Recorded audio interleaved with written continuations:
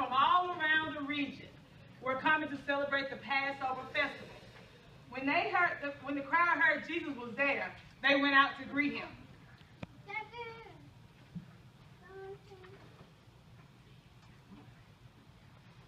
Lord, Son of David, have mercy on us. Be quiet. Lord, Son of David, have mercy on us. Don't bother Jesus. Yeah, he's got more important things to do. What do you want me to do for you? Lord, we want to see. Jesus had compassion on them and touched their eyes. Lord, I can see.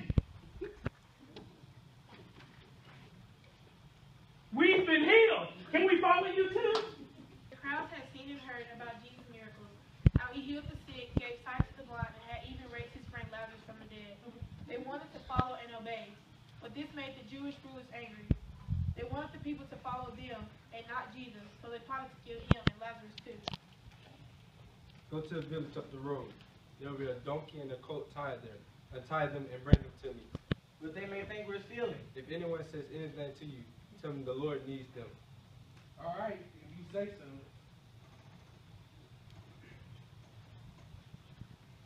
The disciples did as Jesus told them. They brought the donkey and the colt, and they placed their cloaks on them, and Jesus sat on them. There was a very large crowd that placed their cloaks on the road, and some cut palm trees from the branches and placed the cloaks on the road also.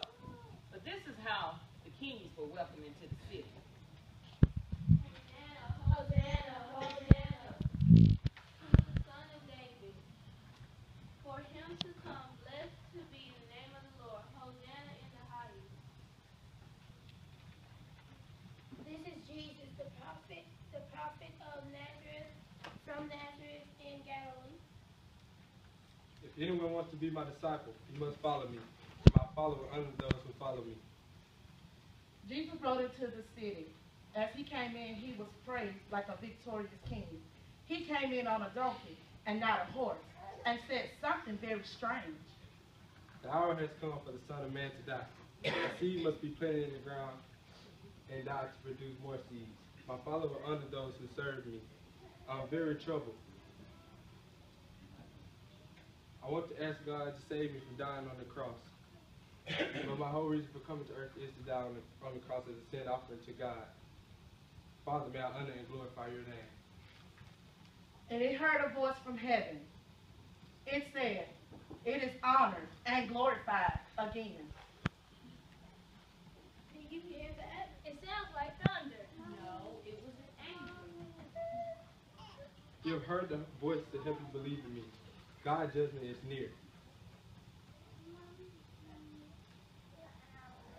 Jesus had to tell them that he was going to die and that he was going to be lifted up on the cross. Jesus, how can you die? Christ's law says the Messiah lives will live forever. You will have to light a little while longer. Put your trust in the light so that you become sons of the light. When he had finished speaking, Jesus hid himself from them. Sadly, a short time after, the same people cheering will be jeering and screaming, "Crucify him." They did not understand that God's kingdom was different from earthly kingdoms. They wanted Jesus to rule over their earthly enemies, but God knew mankind first needed to defeat Satan, sin, and death, our true enemies. The Bible tells us that Jesus willingly went to the cross. Dying in our place, he found joy. That the punishment for our sin, he found joy in dying on the cross, that taking the punishment for our sins because he loves us that much.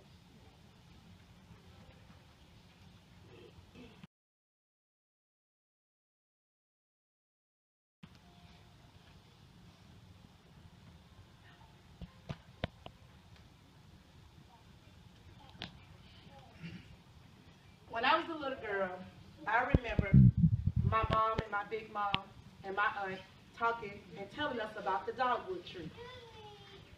This week, as I looked out my back door and I saw that the tree was blooming, so I asked my children and a few other people, did they know the real meaning or the legend behind the dogwood tree? Well, The legend behind the dogwood tree is that this tree was used to make God's cross, Christ's cross.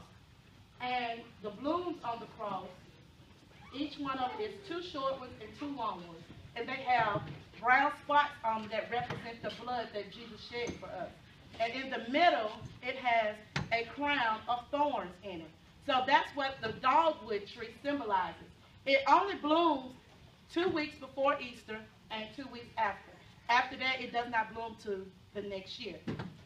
There's a little poem that goes along with this. It says, in Jesus' time, the dogwood grew to a stately size and a lovely hue. 'Twas strong and firm, its branches interwoven. For the cross of Christ, its timbers were chosen. Seeing the distress at this use of their wood, Christ made a promise which still holds good. Never again shall the dogwood grow large enough to be used so. Slender and twisted it shall be, with blossoms like the cross for all to see. As the blood stains the petals, marked in brown, the blossom center wears a thorny crown. All who see it will remember me, crucified on the cross from the dogwood tree. Cherished and protected, this tree shall be, remind everyone of all my agony.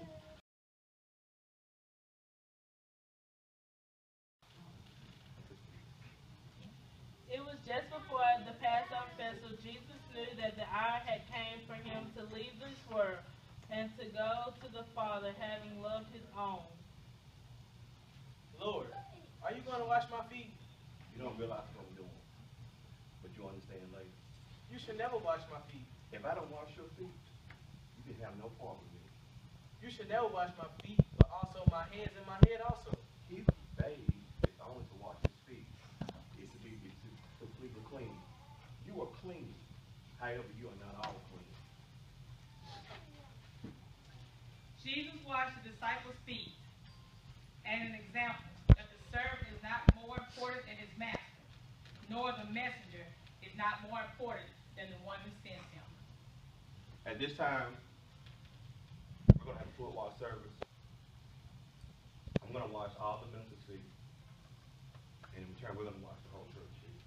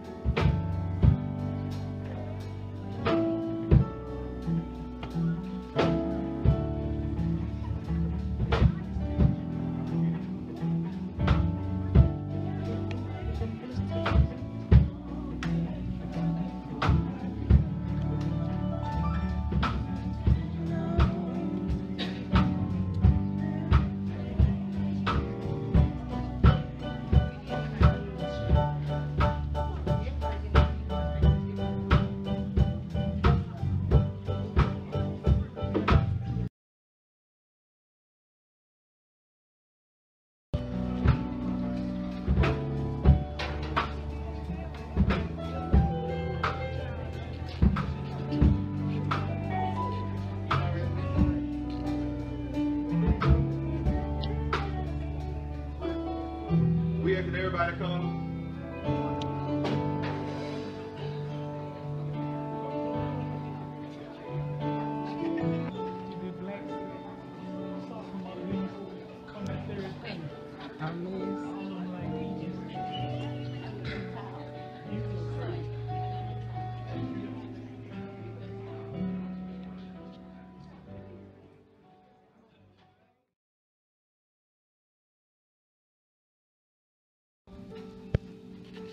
It was really my desire that I eat with them. They didn't realize this would be our last meal eating together. They had no clue. They didn't know that one would betray me. One would deny me. They had no clue. And I just wanted to eat with them. I humbled myself. I lowered myself to wash their feet. Because if I couldn't wash their feet, they couldn't be with me. And it's my desire they be with me. Because when they realize, they don't realize that my body would eventually be broken. And they would eat it. I would actually shed blood and they would drink it. They didn't even know it. They were clueless to the whole ordeal. Clueless. They didn't know I was about to die. They didn't know I was about to die. They had no clue that I would die. But in 3 days, I'd get up again. So, this is my body.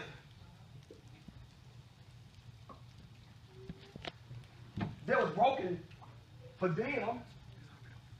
Not only for them, but guess who? For you.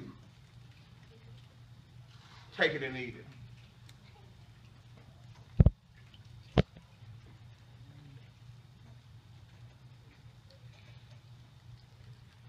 They put me on a tree.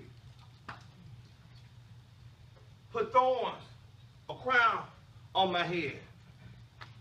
Pierced me in my side. Literally blood droppings came out. But they had no clue that my blood still works.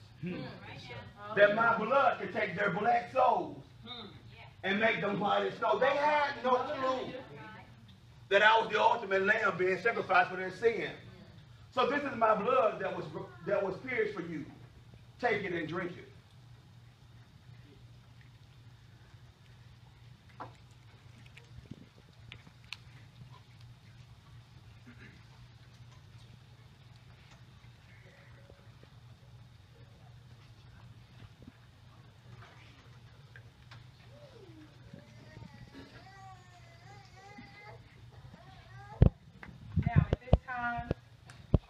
And they began to discuss among themselves which one of them it might be who was going to do this thing, this betrayal.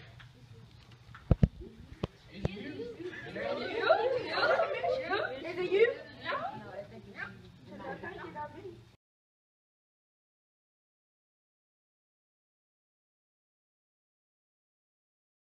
Here while I go over there and pray.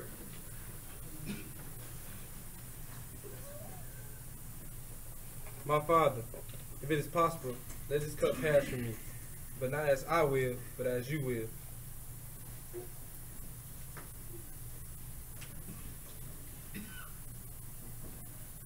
So you men could not keep watching me for 1 hour? Keep watching and praying. I'm sorry, Master. We'll keep watch.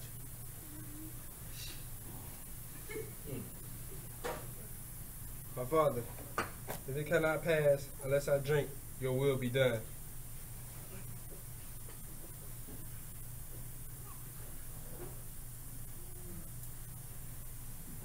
Your will be done. Are you men still sleeping? Get up. Let us be going. The one betrays you is at hand. While he was still speaking, behold, Judas, one of the 12, came up and accompanied by a large crowd with swords and clubs, who came from the chief priests and the elders of the people. Now he who was betraying him gave them a sign, saying, Whoever I kiss, he is the one. See you there. Fail, Rabbi. Friend, you will just come for us. No, don't take him. You're not going to take my Lord. Stop. No more of this.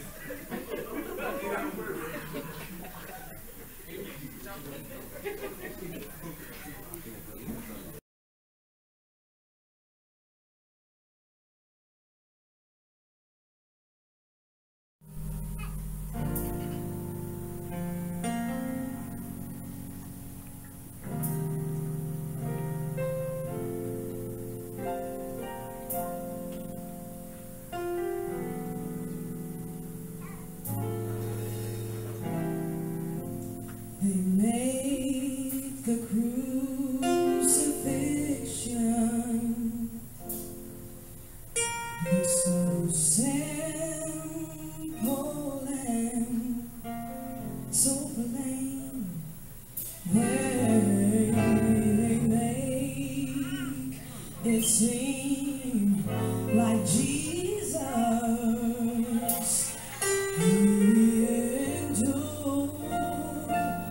so little pain. I know you've all seen pictures, but that's not how it was. You just allow me a few moments, I'll tell you how he suffered and bled on the cross.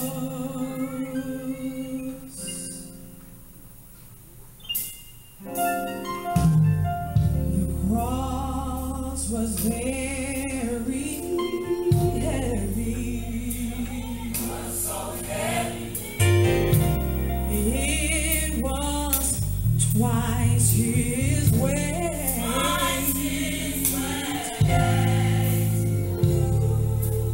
There were nails placed in his hands.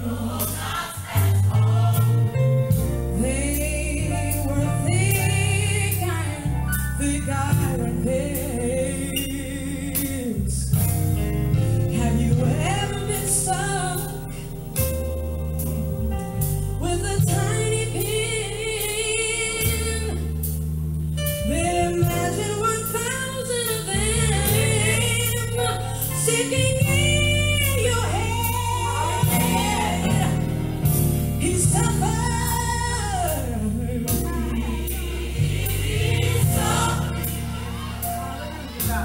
And he bled and died.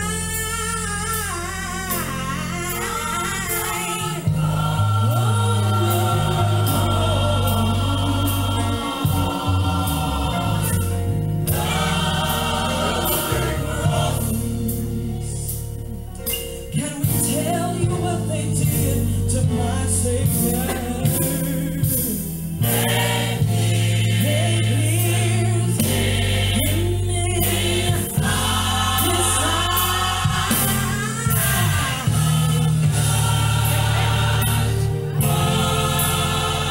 The precious blood was shed.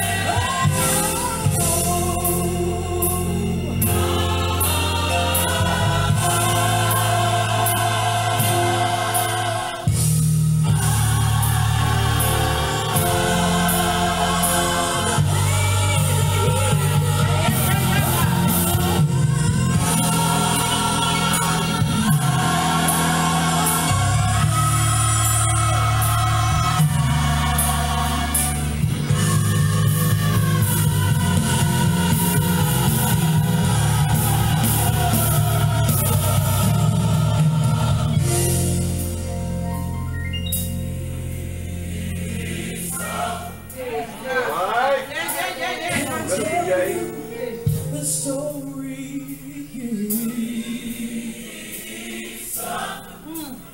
of what happened before Jesus died.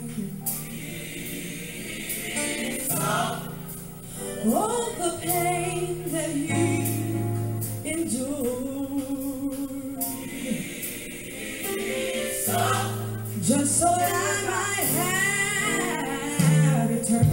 Right.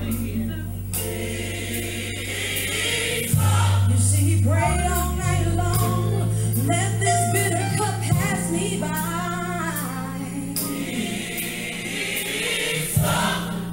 One of his disciples, Judas, even kissed him goodbye.